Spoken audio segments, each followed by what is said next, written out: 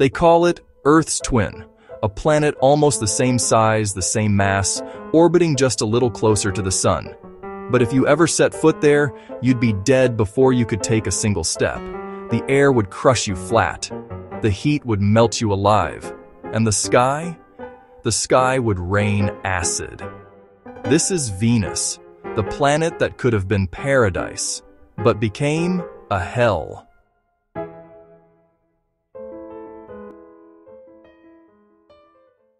Billions of years ago, Venus might have looked a lot like Earth. A gentle blue world, wrapped in clouds with oceans shimmering under the sun. Scientists believe it may have had water, maybe even continents and a stable atmosphere. For a while, it could have been habitable. But something went terribly wrong. To understand how, we need to rewind time to the dawn of the solar system, when planets were still forming from dust and chaos. Venus and Earth were born almost side by side, forged from the same cosmic materials. They were siblings in every sense. Venus was just 30% closer to the Sun, not enough, one might think, to spell doom. But that small difference would set them on drastically different paths. As Venus formed, it received a little more sunlight than Earth, just enough to slowly warm its early oceans. Over time, that warmth began to evaporate the water, and when water turns to vapor, it doesn't just vanish, it becomes a powerful greenhouse gas. So the more water evaporated, the hotter the planet got. The hotter it got, the more water turned to vapor. A runaway greenhouse effect had begun, an unstoppable feedback loop.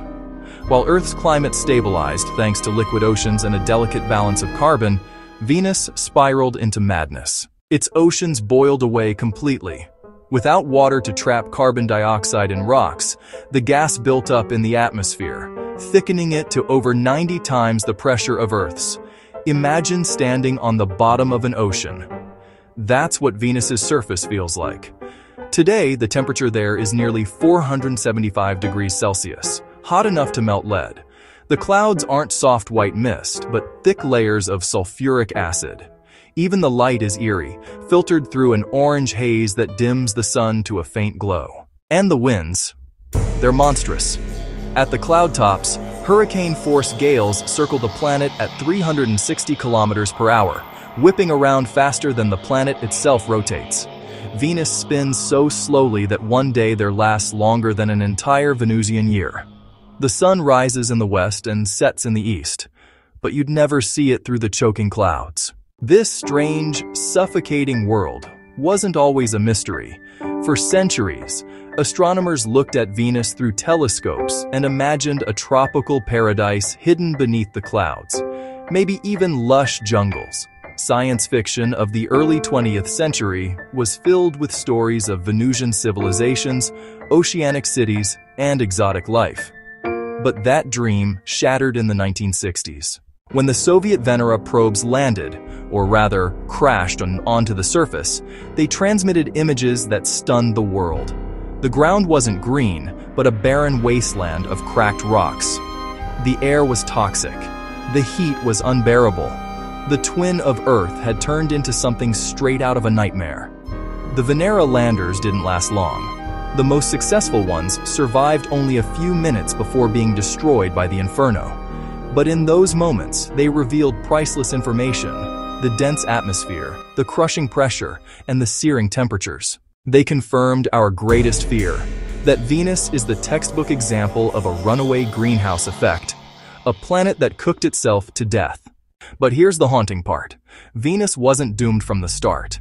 Some scientists think it may have remained habitable for as long as 2 billion years, longer than Mars ever was. Imagine that, a world that might have had clouds, rain, and oceans for longer than there's been complex life on Earth. If that's true, then Venus may have once been alive. If life ever existed there, it's long gone now. Or is it? In 2020, astronomers detected a strange chemical in Venus's upper atmosphere called phosphine. On Earth, phosphine is produced mostly by microbes and industrial processes. For a brief moment, the scientific world was electrified. Had we just found signs of life on our hellish neighbor? Subsequent studies questioned the discovery, suggesting that the signal might have been an error. Yet the mystery remains unresolved. Some still believe something unusual is happening in those acid clouds. Maybe chemistry we don't yet understand, or maybe something alive. Above the deadly surface, the upper layers of Venus's atmosphere are far less hostile. Temperatures are mild, and pressures are similar to Earth's. Some researchers have speculated about floating habitats, airships drifting through the clouds, or microbial life surviving in the haze, shielded from the searing heat below.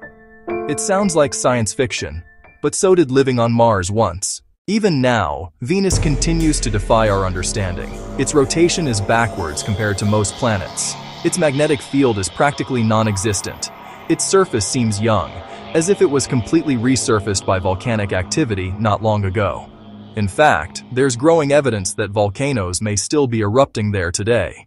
In 2023, NASA's Magellan mission data was reanalyzed and appeared to show active volcanic changes, new vents forming, possibly spewing lava. If that's true, Venus isn't just a dead world. It's alive with fire. A planet still reshaping itself in the darkness. And perhaps that's the most chilling part. Venus shows us how delicate the balance of life really is. A few degrees closer to the sun, a slightly thicker atmosphere, and paradise turns to hell. It's a cosmic warning.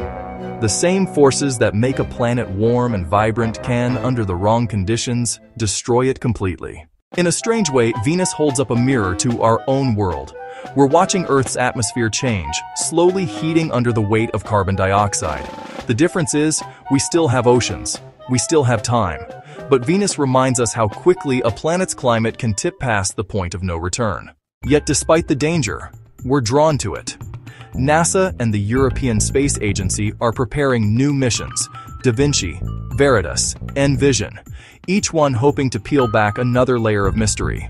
They'll study the planet's geology, atmosphere, and history, searching for clues to how a world so similar to ours lost everything.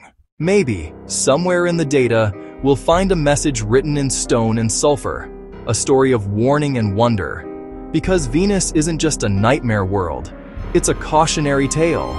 It's what happens when the balance of nature breaks, when oceans vanish, when the sky turns toxic. Once, it may have been beautiful.